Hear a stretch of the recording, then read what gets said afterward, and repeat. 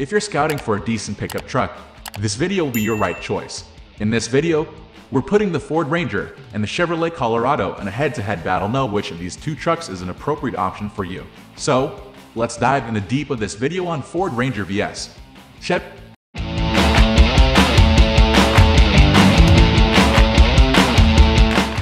Exterior design is among the first few things that build up first impressions. To be able to sell the features stored inside the vehicle, including the chassis on which the car is built, manufacturers make sure the design is pleasing to the observer's eyes. With that said, we have our hands down on both trucks from the two American automakers. A side-by-side comparison of the fascia gives away that both trucks boast muscular detailing.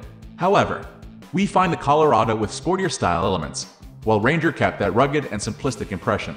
Weighing which one has better design will heavily depend on the buyer's preference. The Chevrolet Colorado features a divided grille accentuated by a set of wide headlamps. These are the exact opposite elements found on the Ranger, which sports narrower headlights and a one-part hexagonal grille.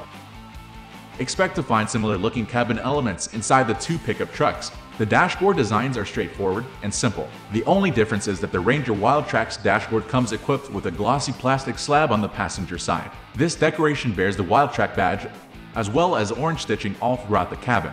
When it comes to the steering wheel, the High Country Storm is equipped with the usual 3-spoke steering wheel, and the Ranger Wildtrak has a 4-spoke orange-stitched steering wheel with glossy dark gray plastic accents. Both the Wildtrak and High Country Storm carry leather-wrapped seats, which could be a plus because leather is easy to clean compared to fabric.